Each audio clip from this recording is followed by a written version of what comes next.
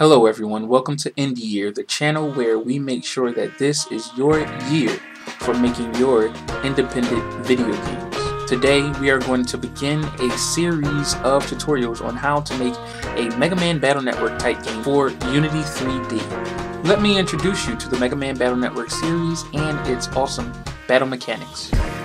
Megaman Battle Network, known in Japan as Rockman.EXE, is one of Capcom's Mega Man series and debuted in 2001 on the Gameboy Advance.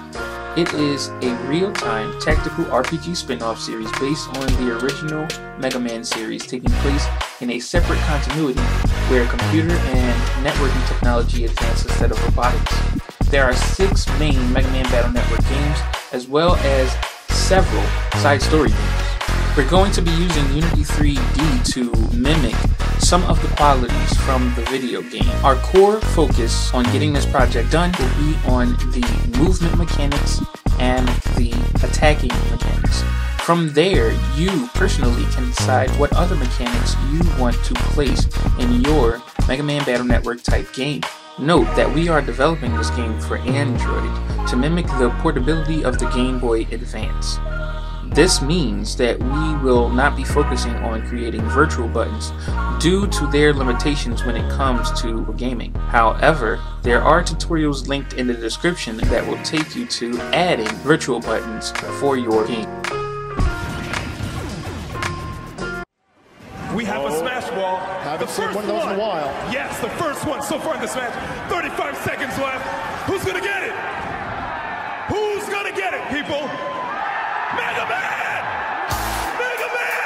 The super fighting robot! Oh, wait! Oh, he got one, he got one! Who's the super fighting robot? Megaman! Who's the super fighting robot?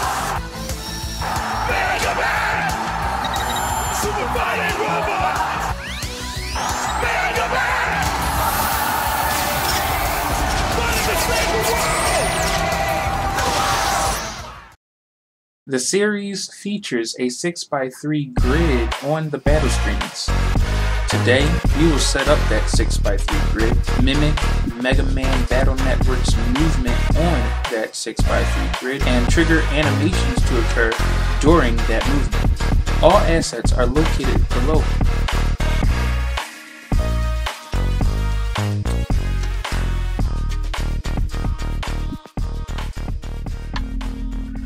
We're going to begin by making sure that we have everything set up properly, and the way that we do this is we go into our assets folder and we begin placing some folders in here. Next we have our regular scene here, and we're going to start off with a place directly in the center.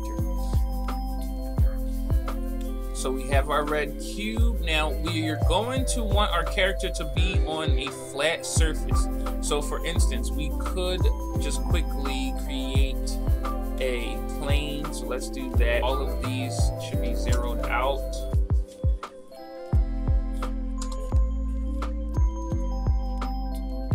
Maybe it did it because it's going on top of the cube, but you didn't have to. I guess the cube was kind of in the way. So maybe we should have made the plane first. And the plane just kind of sort of helps us see the grid a little better. But also it helps us make sure that we're on a surface. So let's change the name, player. From here, we can begin to set up the other cubes that we will use. So first we'll create a cube. Next we'll take and move said cube. We want these zeroed out, but under the model, just lay it flat on the grid, alongside the grid. So let me see if I can choose this and move it out the way, just so you can. So half is on the grid, it's center, and half is we actually want it to be below the grid. So if I'm not mistaken, this is the y-axis, so we can put it at -1.5. And as we can see, the very top is basically on the plane. It's right there. I don't think there's any space between it. I don't know. You know, there's no space. So first I'm going to make this plane invisible.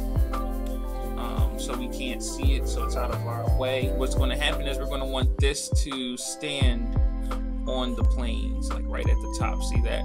And its position isn't perfect as well. So we'll hit 0 that out. From there, we decide what kind of cube this is. It's going to be the red side cube. So we'll place our red side cube material on here. And now the entire thing is already covered. Okay. Now we want this to kind of be the front cube, if you will. So it's going to be these sets of cubes, and this one can either stay the middle. I would like it to stay the middle, and then we'll adjust accordingly. Duplicate the cube, and we want, because that way it already has the transformed position here, and we just want to move it over one space. Yellow is Y, red is X, blue is Z. So we hit 1, and that has our position that we wanted to move, like so. Duplicate this cube again. We'll move it again on the Z axis, and instead we'll go to -1. Highlight all three by holding the shift button. We hit duplicate, and now we want to move it along the X axis. So we do X, I believe it's -1, and that will move it back. Duplicate what we have highlighted again. Duplicate, and we'll move. It's already on the -1 position, so now we just go -2. And there we have the grid set up like we want to on one side. Now typically in the game, your character normally starts either directly in the middle or directly in the back. We're going to want to start our character directly in the middle, so we're going to move like so. It's best to do again another -1. Right, so it's right in the center when everything starts. Okay. Now we can also connect them all to the center cube. So parent them all to the center cube, so that if we move the center cube, we move all of the cubes. However, you can decide which one you want to move yourself. So we'll say 3, and we'll rename it to center cube. You can also rename it from here. So we'll do cube center. All right. And from there, we just center all the cubes, or parent all the cubes to this one cube. That way, everything that is connected to this cube moves when this cube moves.